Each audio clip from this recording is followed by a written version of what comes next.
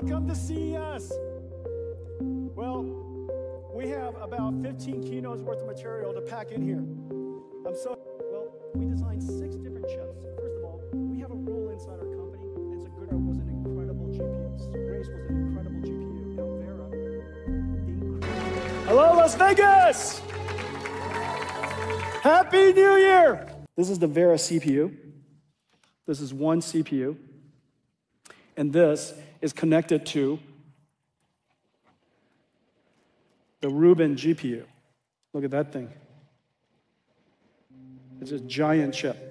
What do you guys think?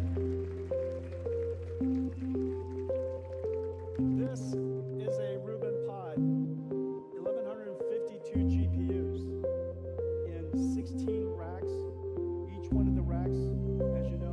So this is the Vera CPU. It's got 88 CPU cores, and the CPU cores are designed to be multi-threaded, but the I/O performance is incredible. This is the Rubin GPU. It's 5x Blackwell in floating performance, but the important thing is go to the bottom line. The bottom line, it's only 1.6 times the number of transistors of Blackwell. This entire system is twice temperature performance in the sense that even though the power is twice as high, the amount of energy used is twice as high. Well, we designed 6 different chips. First of all, we have a rule inside our company, and it's a good rule. And so today, I can tell you that Vera Rubin is in full production. Thank you all for coming. Have a great CES. Now,